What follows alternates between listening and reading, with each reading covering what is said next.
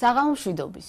დღეს ორშაბათია 8 მაისი, თითქმის 7 საათი. და დღეიდან ყოველთვის ამ დროზე ჩვენ შეგვეძლება ვისაუბროთ კულტურისა და ხელოვნების სფეროში მიმდინარე მოვლენებზე. სანამ ძირითად ნაწილზე გადავალ და გაგაცნობთ გადაცემის დეტალებს, მინდა მადლობა გადაუხადო აჭარის ტელევიზიას იმისათვის, რომ 3 წლის განმავლობაში გადაცემა არტეოგრამა საშუალებით ჩვენ გქონდა საშუალება გვედევნებინა თვალი კულტურის სფეროში მიმდინარე საინტერესო მოვლენებისათვის და გაგვეცნო ძალიან ბევრი ახალი და საინტერესო ადამიანი. ასევე მინდა მადლობა ვიხადო კლავ, რომ დღეიდან გვაქვს საშუალება ისე ვიყოთ თქვენთან ერთად და ვიმსჯელოთ იმაზე, რა ხდება ხელოვნების სხვადასხვა სფეროში.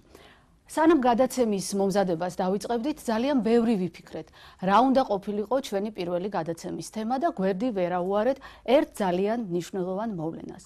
ჩვენი ქალაქის ცენტრში, როგორც იცით, დგას უკვე დიდი ხანია ხარაჩოებში ჩასმული ძალიან საინტერესო და ყველასათვის საყვარელი შენობა. ბათუმის დრამატული თეატრი, რომელიც დაახლოებით 1 წლის შემდეგ გაიხსნება.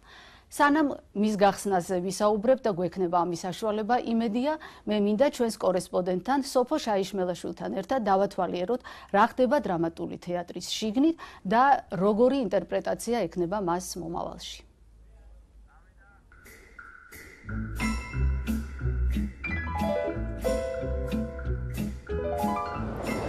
მე ახლა ვიმყოფები ბათუმის ილია ჭავჭავაძის სახელობის პროფესიულ სახელმწიფო დრამატულ თეატრთან, სადაც მიმდინარეობს მშენებლობა, რომლის დასრულებაც 2018 წლისთვის იგეგმება. მოდი ვნახოთ, რა ხდება ამ დროისთვის თეატრში.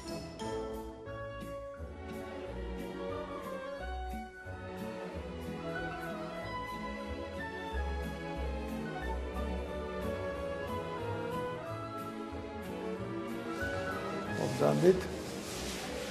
ბათუმის თეატრი, დრამატული თეატრი მოგახსენებათ გაიხსნა 1952 წელს. ხანგრძლივი ექსპლუატაციის შედეგად ფაქტიურად უკვე გამოსული იყო წყობრიდან და დღის წესრიგში დადგა აი ამ თეატრის სარეკონსტრუქციო სამუშაოების ჩატარება. ჩვენ ვიმყოფებით ძირითად ფოიეში, საიდანაც მაყურებელი შემოდის. აქ წინ იყო გარდერობი, რომელიც აქედან ახლა გადმოდის და ამ ორ თავზე განლაგდება. სალარო ისევ თავის ძველ ადგილზე რჩება, ორი თავისი ფანჯრით. ძალიან სერიოზული სამუშაოები ჩატარდა აი ამ მზიდ ბოძებზე. ნესტისგან უკვე გაფუჭებული იყო, ანუ ეს რკინის ნაწილები დაჟანგული იყო და საჭირო გახდა ამის ხელმეორედ გაკეთება და ჩამოსხმა. ჩვენ ახლა შემოვდივართ მაყურებელთა დარბაზში. აქ იყო ამფითეატრი, პარტერი და იარუსები. ამჟამად აქ მთლიანად სარეკონსტრუქციო სამუშაოებია დაწყებული. მაყურებელთა დასაჯდომი ადგილები გათვალისწინებული იყო 530 კაცზე მთლიანად დარბაზი, მაგრამ იყო ისეთი ადგილები, რომელიც გამოუყენებელი იყო. მაყურებელი ვერ ხედავდა იქიდან, ამიტომ ისინი ამოვიღებდა ახალ რეკონსტრუირებულში უკვე იქნება დაახლოებით 500 ადგილამდე. აქედან მოგახსენებათ, აქ იყო საორკესტრო ორმო. აი ახლა ჩვენ აგერ წინ კიბეებზე როგორც კი ავდივართ, აქ იყო საორკესტრო ორმო, შემდეგ იწყებოდა სცენა. ამჟამად საორკესტრო ორმო იქნება ოღონდ შემცირებული ნაწილი, ზემოდან გადაფარებული იქნება, მოგახსენებათ თანამედროვე ტექნოლოგიები, ახლა მუსიკა უფრო სხვა ფორმით ხდება მუსიკალური გაფორმება. თუ ვინიცობა დარჩა საჭირო, ეს იატაკი იქნება ასაღები და მოეწყობა ეს ორმო. ანუ ამითი გაიზარდა სცენის მოცულობაც. ეს არის ახლად გაკეთებული, ეგრეთ წოდებული ექსპერიმენტალური სცენა, რომელიც ცალკე დარბაზად იქნება, აი აქ სკამებიც აქვე იდგმება, დასაჯდომი ადგილებიც და სცენაც აქ არის. აი ძალიან საინტერესო, კარგად ჩანს აქ იქ სხვაგან ვერავალ ჩვენ.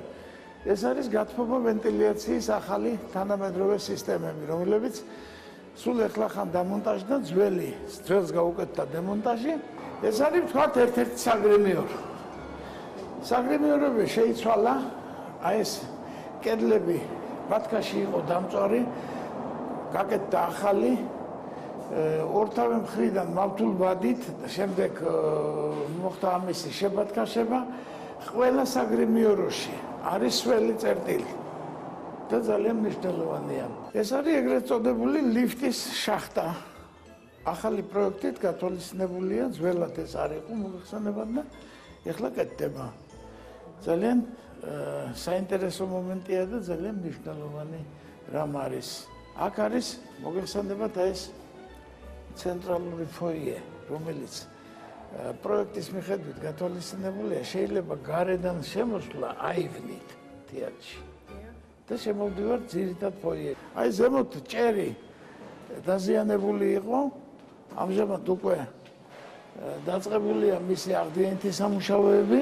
იარუსის კედლებზე რომ მიდგა საკითხი, რომ უნდა დამუშავებულიყო და შესაბამისად დაფარულიყო ფენით, გამოირკვა, რომ იატაკის, რა ქვია, კედლის ბათქაში მთლიანად არის დამწვარი. აქედან გამომდინარე მოხდა მისი თავიდან ბოლომდე ჩამოყრა და ხელახალი შებათქაშება.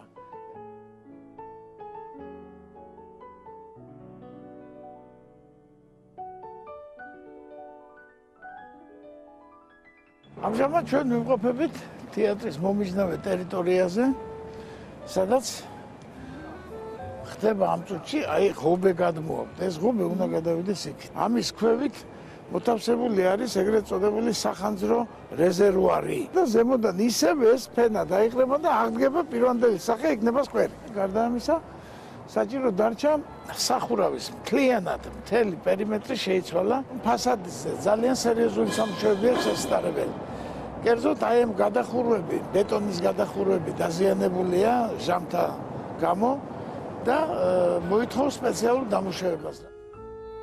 განახლებული შენობა ახალი დადგმებით მალე უმასპინძლებს თეატრის მოყვარულებს. ჩვენ დავბრუნდით სტუდიაში. ძალიან საინტერესო სიუჟეტისთვის მადლობა მის ავტორებს და ეხლა დადგა დრო წარმოგიდგინოთ სტუმრები. ჩვენ სტუდიაში იმყოფება ბატონი ანდრო ენუქიძე, ბათუმის დრამატული თეატრის სამხატვრო ხელმძღვანელი. მეორე სტუდიიდან გვექნება საშუალება ჩავრთოთ ბათუმის განათლების, კულტურისა და სპორტის მინისტრის მოადგილე ქალბატონი თეონა ბერიძე და გვექნება ასევე ჩართვა უნგრეთის დედაქალაქიდან ბუდაპეშტიდან, სადაც ამჯერად იმყოფება თეატრმცოდნე ლაშა ჩხარტიშვილი.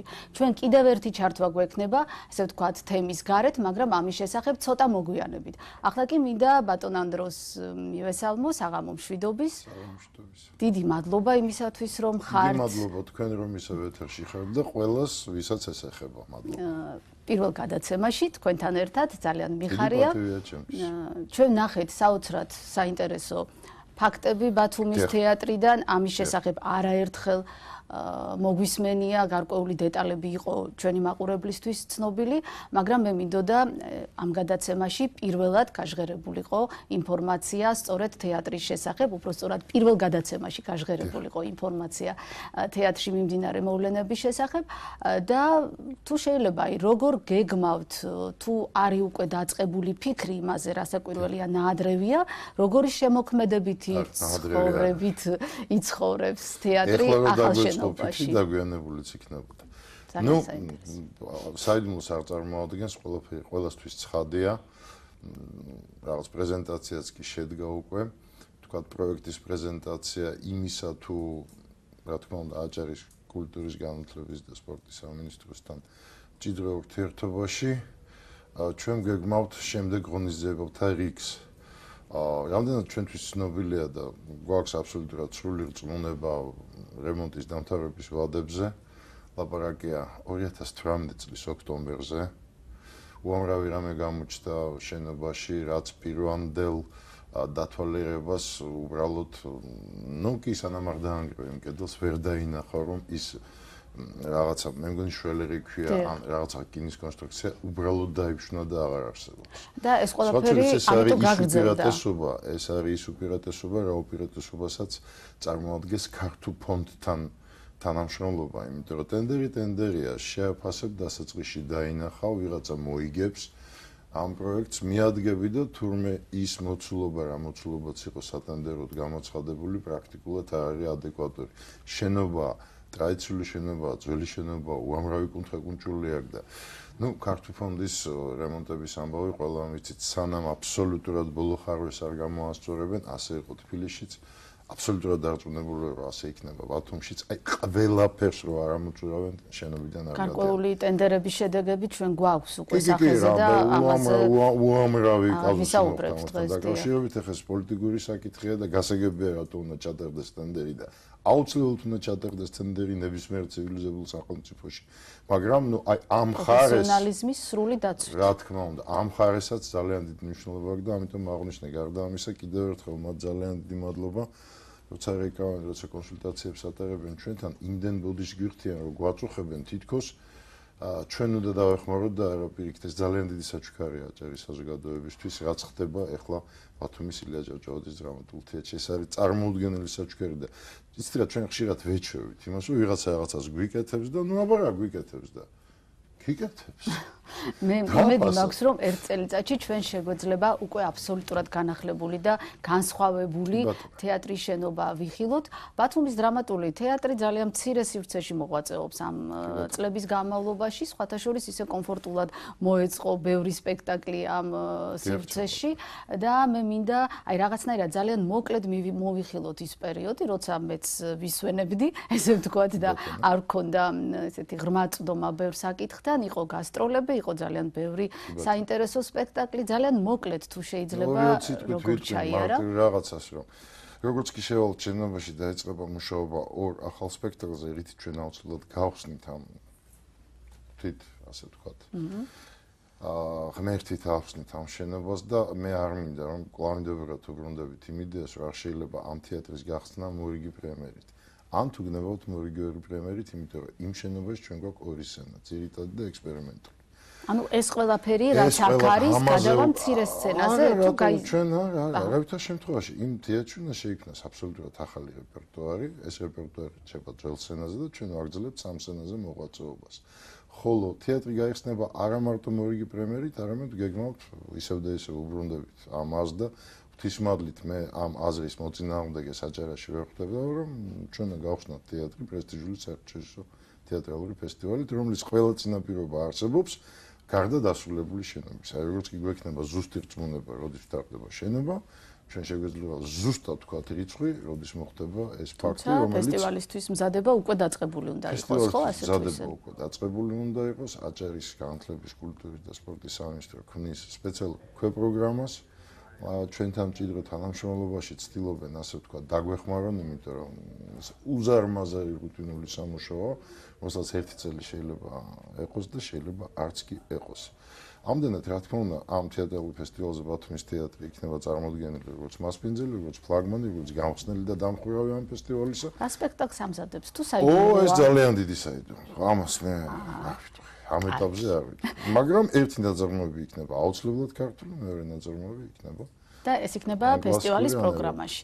აუცილებლად. და ერთი ძალიან საინტერესო კითხვა, თქვენ თქვით, რომ სამ სცენაზე ერთდროულად, ნუ პარალელურ რეჟიმში მოხდება მუშაობა. ციკლი აწილ უკვე გვაძლევს ამის საშუალებას, იმიტომ რომ ხშირ შემთხვევაში ფესტივალებზე ერთდროულად მიმდინარეობს რამდენიმე სპექტაკლი.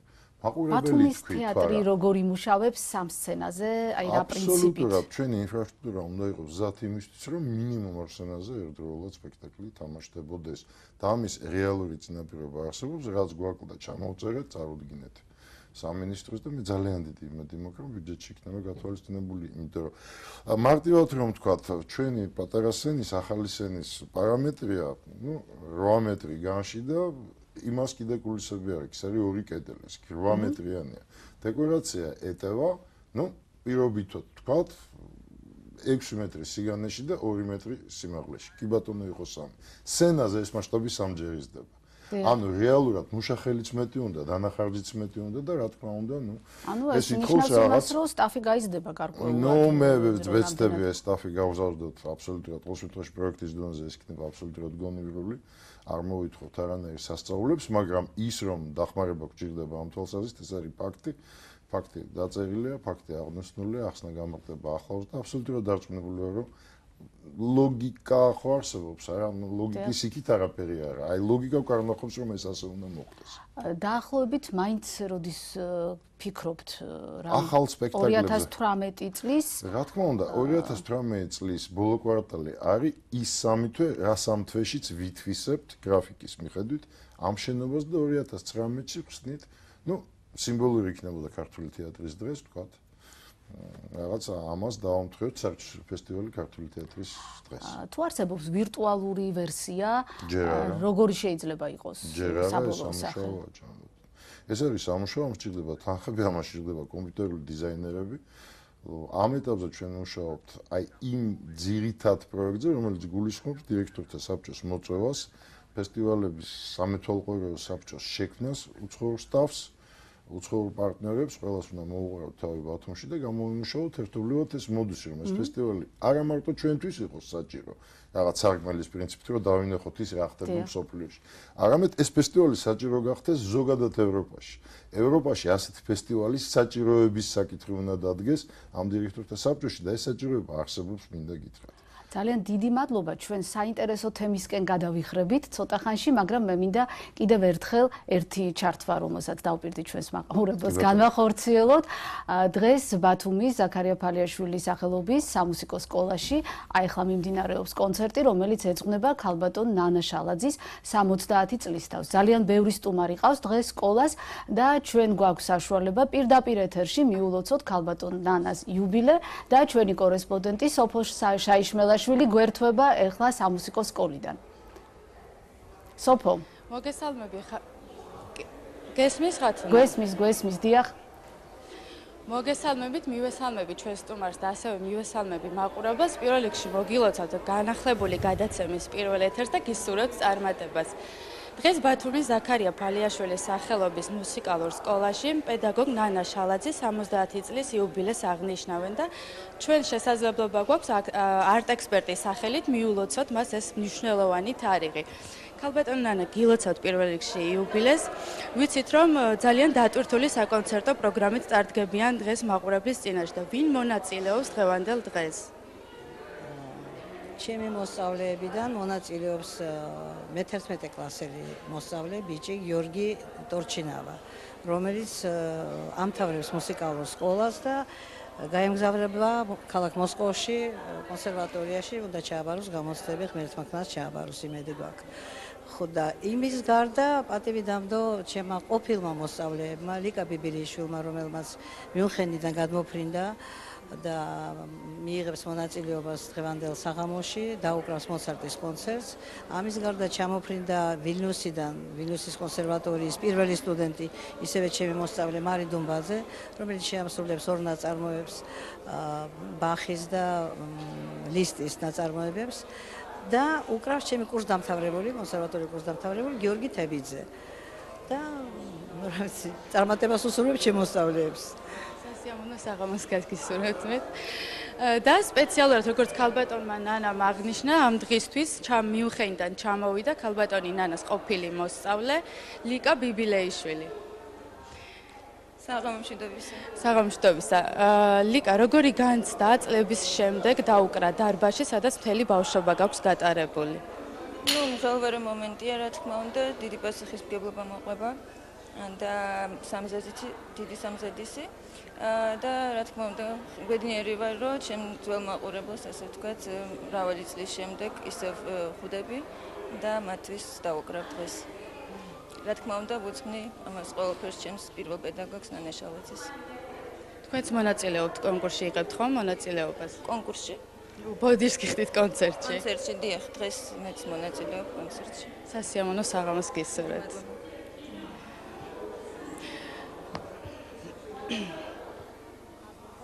სოფოს დიდი მადლობა სოფო იმისათვის რომ იყავით ჩვენთან ერთად. ჩვენ კიდევ ერთხელ ვილოცავთ ქალბატონ ნანას იუბილეს და ბრუნდებით არტ ექსპერტის სტუდიაში. აქვე მინდა ჩვენს მაყურებელს შევახსენოთ, რომ არტ ექსპერტის Facebook გვერდზე შეუძლიათ დაგვიტოვოთ შეტყობინება, სურვილები და საერთოდ დამოკიდებულება იმ მოვლენების მიმართ, რომელთა შესახებაც ჩვენ საუბრობთ. ეხლა კი კვლავ უბრუნდებით ბატონ ანდროს და ვაგრძელებთ საუბარს თეატრში მიმდინარე მოვლენების შესახებ და თქვენი საუბრიდან გამომდინარე ბუნებრივად დგება ასეთი საკითხი. აი სულ ახლა ხან დაახლოებით 1 თვის წინ ძალიან დიდი მღელვარება გამოიწვია თეატრებისთვის ბიუჯეტის შემცირებამ და არჩევანის წინაშე დაყენებამ თეატრების სადადგმო ხარჯების შემცირებინათ თუ სახელფასო ფონდი. ეს იყო ძალიან რთული საკითხი, რომელსაც არაერთი გამოხმაურება მოყვა, რომელზეც კონკრეტული პასუხი გასცა საქართველოს კულტურის მინისტრმა და იქედან გამომდინარე, რაზეც ახლა ჩვენ საუბრობდით, მე ვხედავ, რომ ბათუმის თეატრისთვის ამ შემთხვევაში ძალიან დიდი ძალისხმევა არის ბათუმის თეატრის, ესე ვთქვათ, შემოქმედებით განვითარებისთვის და როგორ ხერხდება ეს დღეს, როცა ამდენი საინტერესო მოვლენა ტრიალებს ჩვენს ირგვლივ და ამაზე ვსაუბრობთ. არანაირი ფინანსური, ასე ვთქვათ, რეპრესია ჩვენ თეატრს არ შეეხო, თვალი არ გვეცეს. დავაგაკუნოთ, დღეზე დავაგაკუნოთ ჩემს ამაზე უკეთეს ხეს ვერ ვნახულობ. ეს რა თქმა უნდა არის დასის ბრალი, ეს არის სრულიად კოლექტივის ბრალი, ეს არის ბრალი რა თქმა უნდა ჭალებში. ეს არის იმ დამოკიდებულების დამსახურება, რა დამოკიდებულებითაც აღიჭურვა სრულიად აჭერა იმ პატარა დადებით ტენდენციების მიმართ, რაც მართლაც შეიძლება ჩავთვალოთ, რომ ხდება ამ თეატრში. შეიძლება მეტი გვინდოდეს, მაგრამ ის რაც გაკეთდა ამ ეტაპისთვის არის საკმაოდ სტამბეჭდავი და მოკლე დროში მოხერხდა. უამრავი სპექტაკლი დაიდგა ბერმა უცხოელმა რეჟისორმა დადგა სპექტაკლი ბერმა ქართველმა გამოჩენილმა რეჟისორმა დადგა. გახდით უკვე არაერთხელ უცხოეთში და შეგვიძლია ვთქვათ, რომ წელიწადს ისე დავამთავრებთ, რომ 4 ქვეყანაზე გვექნება ლაპარაკი, 4-ვე ევროპულ ქვეყანაზე გვექნება საუბარი. რა თქმა უნდა, კოლექტივი სრულიად სხვა ინტენსივობით მუშაობს, სრულიად სხვა დატვირთვით მუშაობს და აი ამ სიტუაციაში ხელფასების ან სადადგმო ხარჯების შემცირება იქნებოდა ძალიან პოლიტიკურად არასწორი. მე გულისხმობ ამ შემთხვევაში თეატრალურ პოლიტიკას. სხვა თეატრებთან მიმართებაში. სხვა თეატრები არ იმყოფებიან, თქვათ, აი ასეთ რეჟიმში, იმიტომ რომ ჩვენ ეხლა პრაქტიკულად ვშრომობთ ისეთ პირობებში, უამრავი ადამიანი დამეთანხმება, წვიმაში სცენის ბიჭები დგანან იმისთვის, რომ ანტრაქტში შევიდნენ და გამოცვალონ დეკორაცია. ერთ ოთახში გვერდზე ახალი სცენის გვერდზე ქირავთ ერთ ცალ ოთახს. რეალურად ის არის საფეხურებით უნდა ჩახვიდე შიგნით, არის ნესტი. იმ ოთახში, სადაც 4 კაცის არსებობა ბევრია, ხშირ შემთხვევაში შრომობს 35. ეს არის რეალურად ის რაოდენობა ადამიანებისა, რომელიც აუცილებლად ემსახურება სპექტაკლს. დიდ თეატრში ეს არ ჩანს, პატარა თეატრში, სადაც ასეთი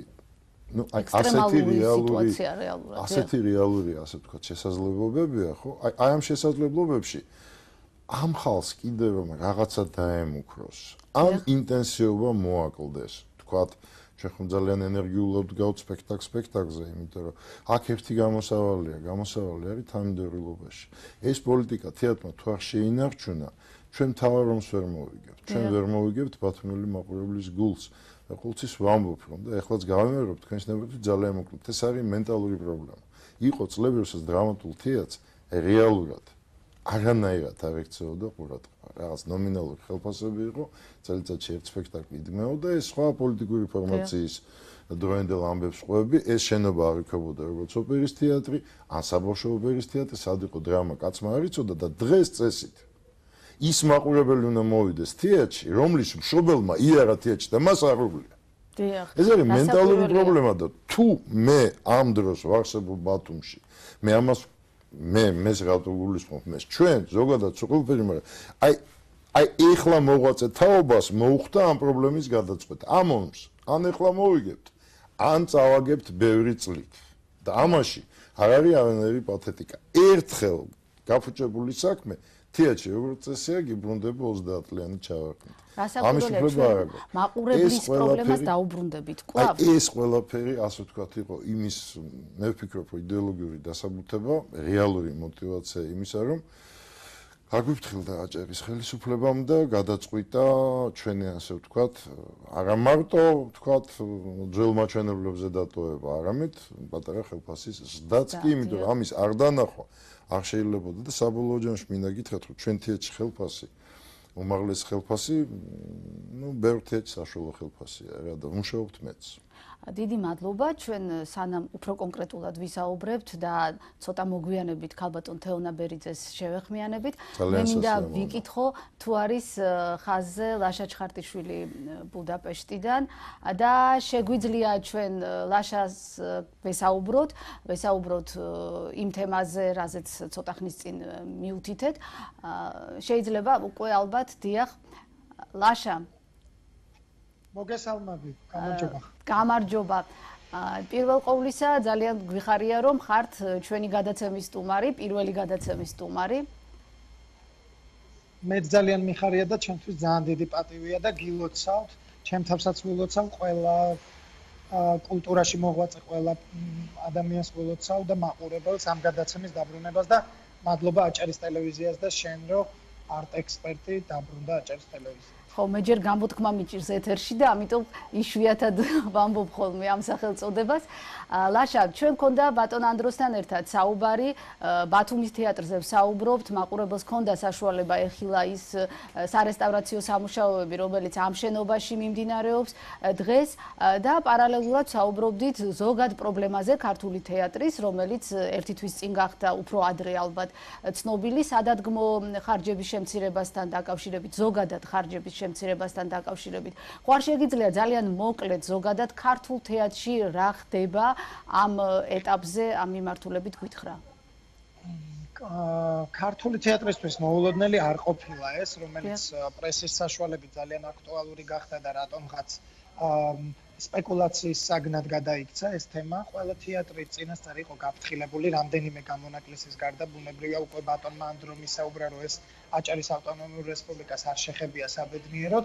დანარჩენი ყველა თეატრს, მათ შორის თბილისის მუნიციპალურ თეატრებს, დედაქალაქის სხვა თეატრებს, რომლებიც საქართველოს კულტურისა და ძეგლთა დაცვის სამინისტროს დაქვემდებარებაშია და ასევე რეგიონის სხვა თეატრებს ყველა შეეხო ეს შემცირება.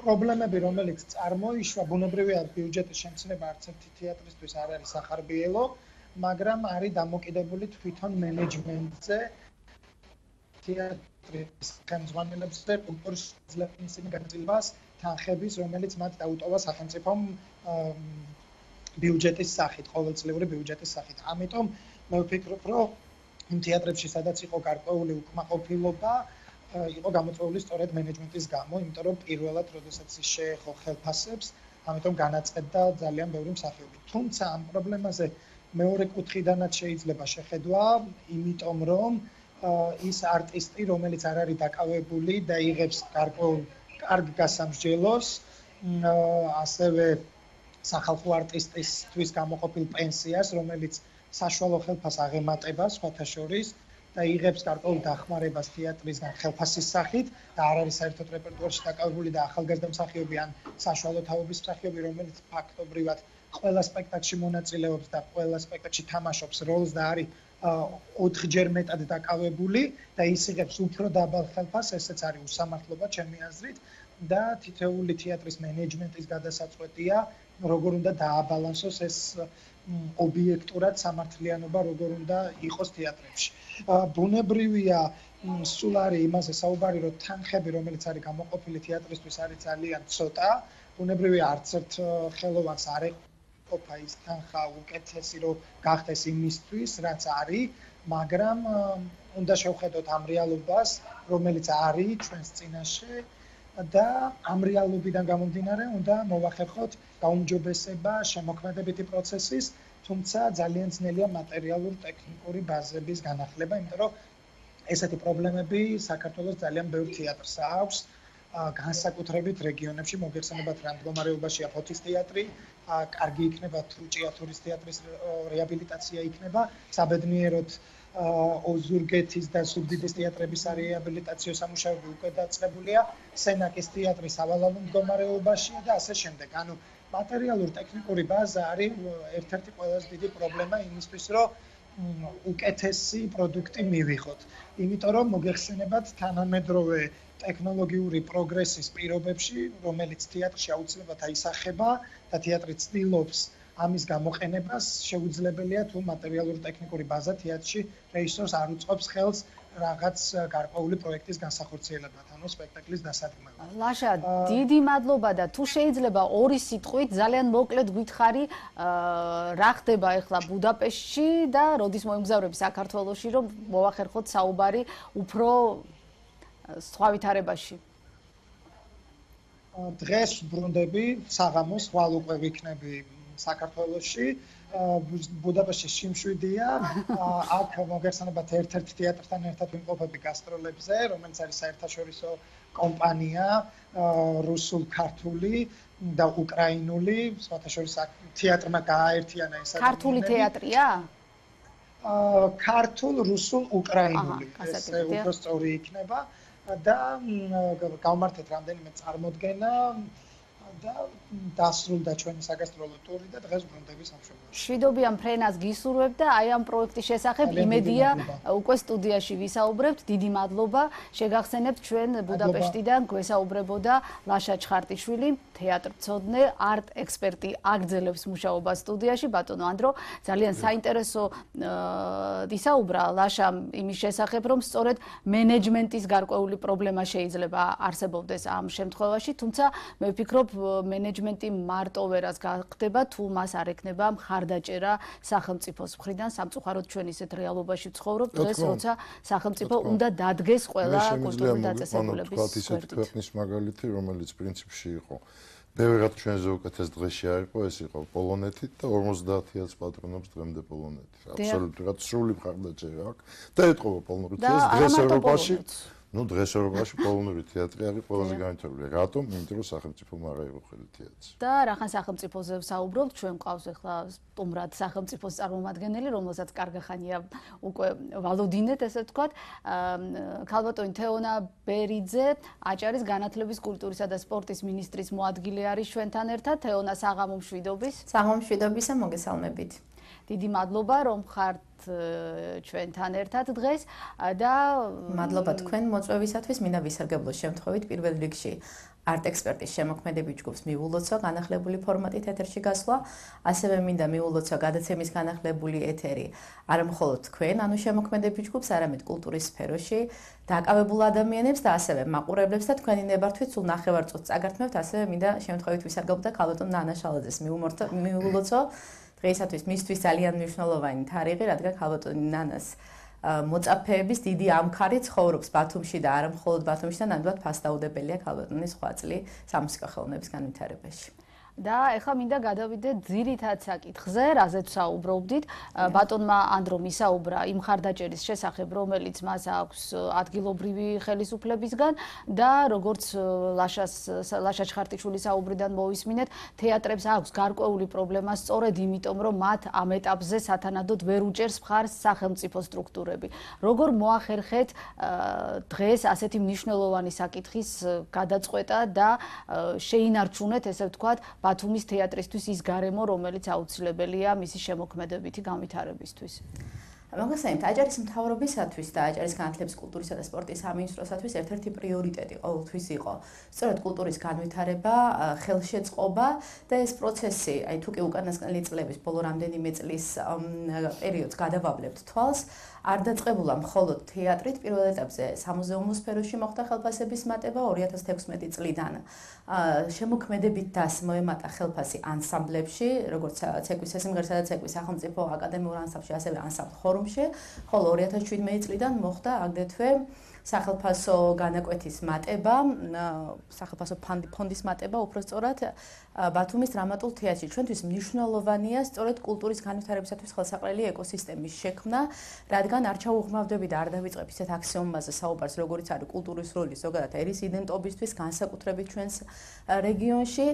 მინდა ხაზი გაუსვა, რომ დღეისათვის ჩვენთვის ძალიან კარგად არის გასაგები და იდენტიფიცირებულია თუ რაოდენ დიდი მნიშვნელობა შეიძლება ჰქონდეს კულტურას ქვეყნის ეკონომიკური განვითარების მიმართულებითაც რამდენად მნიშვნელოვანი არის შემოქმედებითი ინდუსტრიების განვითარება და განსაკუთრებით მნიშვნელოვანია კულტურის წვლილი ტურიზმის განვითარებაში. მოგეხსენებათ ესეც გაცხადებული ჭეშმარიტება, რომ ტურიზმის განვითარება არის ერთ-ერთი ყველაზე პრიორიტეტული მიმართულება ჩვენი რეგიონისთვის, რითიც ჩვენ შეგვიძლია ჩვენი რეგიონის ცნობადობა ამომაღლოთ საზღვარგარეთ და ასევე ტურისტს, რომელიც ჩვენს ქვეყანაში ჩამოვა, დავახვედროთ ის სერვისი და კულტურის პროდუქტი უპირველეს ყოვლისა, რის გამოც ყველაზე მეტად მიმზიდველი არის ჩვენი რეგიონი. და აქვე მინდა გითხოთ აჭარის რეგიონის სხვა თეატრები როგორ მდგომარეობაშია დღეს?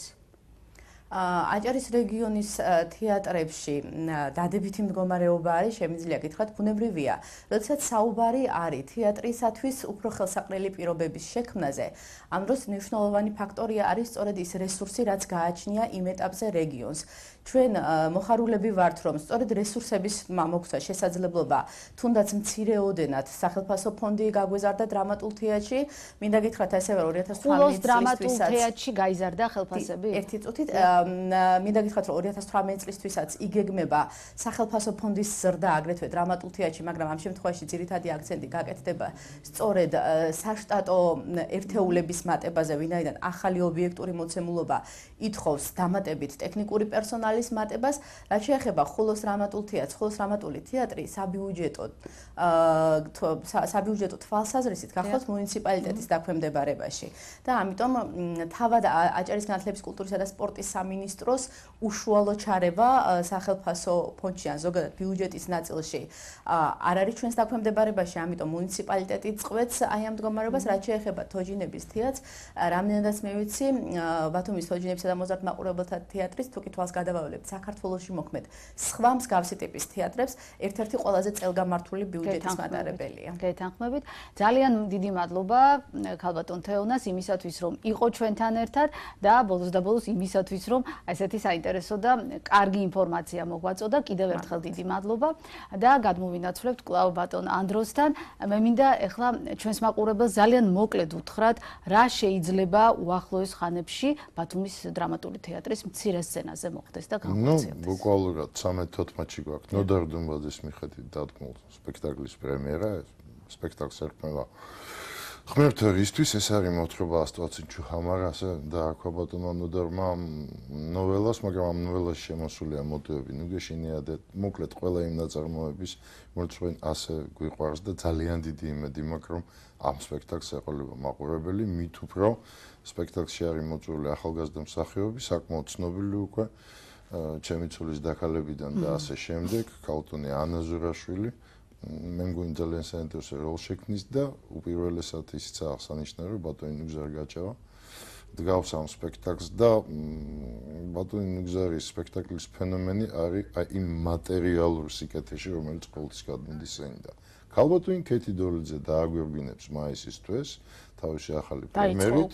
დაიწყო ერთი თვე მუშაობა, 2 დღეში ველოდებით, კიდე დაამატებს 20 დღეს, თვეზე მეტი იმუშავა. მაისის ბოლოს გვექნება ასეთი პრემიერა, ვებხრი ამერიკული პიესა, რომელიც ქალბატონმა კეთი თავად თარგმნა თავის დროზე და ვიხილავთ კიდე ერთ პრემიერას, აი ამ 1 მაისის თვეში 2 პრემიერა გვექნება. ძალიან დიდი მადლობა. მეისღა დამრჩენია გისურვოთ მაყურებელი. და მე ჩემ თავს მინდა უსურვოთ ჩემ თეატრში. ხაინსხანს მე დავდგა. იმდენი მსურველები ხაინსხან. აი ეგ საინტერესო საკითხია.